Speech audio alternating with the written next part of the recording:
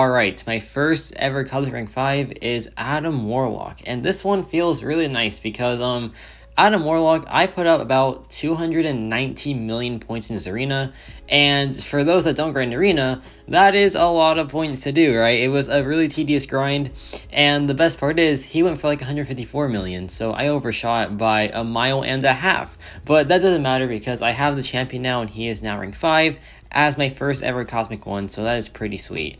And Adam Warlock is just crazy good, obviously. He is just really powerful.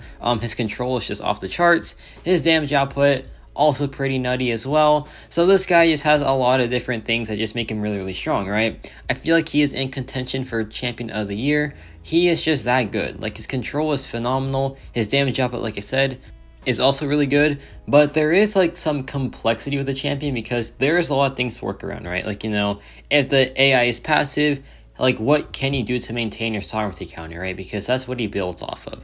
The sovereignty counter is the champion pretty much.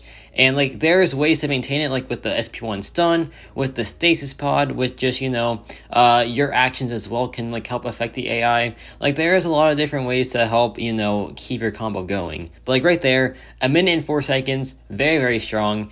And notice here, like at the beginning of the fight, he becomes really passive, right? But then watch this. Like right here, we go in, we start the combo, right? But then look at this, he just plays so passive. So I stasis pod up, he goes back in, and now we just saved our combo there.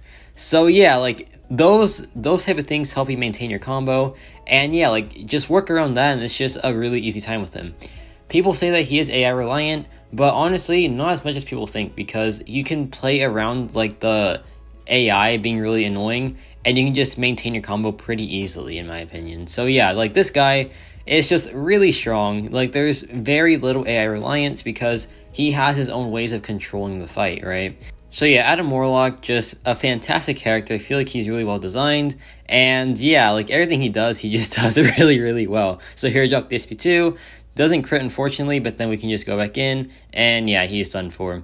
And now we have this Dr. Doom, and Dr. Doom is not an easy champion, especially for a cosmic character, right? But you're gonna see here, Adam Warlock just takes it somehow, and like this just shows his reach. His reach is just insane. So he's good for this fight because he has the sovereignty buff, and what that does is it makes him immune to nullify, fate seal, stagger, all that stuff, right? And it is just a really powerful thing. So like right here, he drops SP2, and we are still surviving. I blocked that for some reason. I don't know why I did that, but doesn't matter anyway. But yeah, here we're just, you know, playing it slowly. We're just letting the aura tick away, and then after that we can just go back in and then just keep our combo up, right? So here I dropped the striker. That was like to maintain the combo there. And yeah, now we're almost fully ramped up, which is fine. And we still haven't, like, you know, had any issues yet, right? So yeah, now the combo is complete. We now have the sovereignty buff active, so we can just, you know, maintain that, and we can just be immune to his nullify, which is perfect. And yeah, on paper this fight seems pretty bad, right? But he actually takes it very, very well. So yeah, we can just start the combo again. Perfect. We now have our sovereignty buffs, so that means like they can't be nullified or anything, which is just sweet. And yeah, this fight was really, really interesting, and it's really cool because he can take it with like absolute ease. Like right there, get a nice crit, and yeah, he can't nullify our buff, so that is perfect. And yeah, that was a really clean fight overall.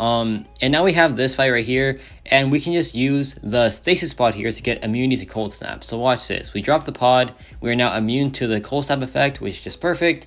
And yeah, like the pod has so many uses, man. It helps ignore cold snap, incinerate, shock, frostbite. It also lets you like ignore a lot of damage output at once, like, you know, the harvest, things like that. And yeah, also Adam Warlock is just great for some cosmic lanes because he has access to a ton of buffs, and that is really, you know, really useful, right? So yeah, we can just go back in here, drop the SP2, 65,000 crit, pretty dang sweet. And yeah, he is just so much fun to play. Like the control is off the charts. His control is just so good. Like here we can just go back in, drop the relic, and then go back in with another combo, 26,000 mediums, drop an SP1, and yeah, that cycle is just insane, man. It is just so good, and we just obliterated that fight pretty much. Now we have this War Machine, oh no, the Sparker Raccoon, and this is an auto block lane, right? But you know, Adam Warlock has permanent unblockable, which is just really useful, right? And there, I go in, I drop the pod because I want to just maintain the sovereignty counter, so that is a really smart tactic to do.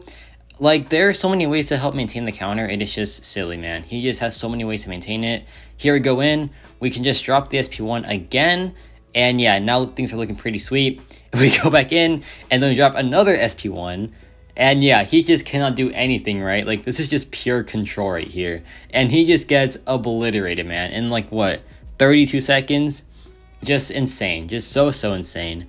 And now we have the Cyclops here, same nose and all that. And yeah, like, he is just so good for auto block characters, man, because he just counters them, like, with ease. The unblockable is just there all the time, and it's just so useful, right? So yeah, like, he is probably the best auto block counter out there. I feel like, you know, having a permanent unblockable really just does that to you. So yeah, there we pot up for the safety. There he drops SP1 perfectly. Then we can go back in, drop our own SP2, and yeah, some nice damage there for sure. 35k crit. Pretty sweet. There we just have the pot to ignore the damage output, which is fun. And yeah, like, this fight's going pretty dang well. We can drop this SP2 here again. And yeah, like, the control is just so good, man. It is just so good. And the auto block counter as well. But now it's time to start the combo again, right? So we go back in, we start the combo, we drop the relic, we go back in, drop the SP1, and yeah, the fight is just over now. He just cannot do anything whatsoever, right? And yeah, a very clean fight there. And now we have Gauntlet MODOK, and this fight is just awesome, man. I love this fight so much. So Adam Warlock with the unblockable just shuts down MODOK with absolute ease, right? Like, he is probably the best MODOK counter out there because he just, like, there is no worries whatsoever because he just cannot block. He cannot auto block at all, and that's just really fun. But yeah, here we pot up for safety. We can just go back in now, and then yeah, he just becomes really aggressive with the taunt. And yeah, like, the taunt is so good. But yeah, like, the auto block counter here is just so useful because, yeah, MODOK, without it, it's just really straightforward to deal with, right? And yeah, I feel like Adam Warlock has just made a massive impact on the game already, and he is, like, just barely coming out, right? But he is just so strong, like, already, which is just insane, man. But yeah, I'm glad I have this character. I feel like he will just only get better as time progresses because, yeah, he is just a very powerful champion. He has a lot of reach, a lot of versatility, a lot of utility, a lot of damage output for sure. He just has, like, the whole package, right? So yeah, Adam Warlock, a very good addition to an already broken class, right? So like, that's just pretty hilarious how, like, the only cosmic character of this year is just one of the best of, like, the entire year. That is just crazy because the class is already pretty dang solid, right? I think it is the best class out there for sure, and like, now it has Adam Warlock as well. So yeah, it just got a massive upgrade. And like, this fight is just going crazy well. Like, he is just destroying this MODOK here. He just cannot do anything whatsoever. And yeah, like, Adam Warlock, man, he just has so much use in the game, and he just will be a mainstay for so long, I'm guessing, because yeah, he also has, like, some defensive use too, which is perfect because he's a really good dual threat. And yeah, like, this guy just has so much, man. It's just really cool. So here I dropped the SP1 again because he was playing passively. Doesn't matter, we can go back in, and yeah, now things are just back on track. And yeah, the fight's pretty much over now. We dropped the SP1 and we dropped the relic, actually. Then we go back in and he is just down. And that was a really clean fight. So yeah, Adam Warlock is just so good, man. He is just so powerful. His damage output is just absurd. His utility is great. The control is just off the charts. This guy is just a really strong cosmic character. So yeah, let me know your thoughts on Adam Warlock. Let me know your thoughts on him at rank 5. And yeah, that's about it for me.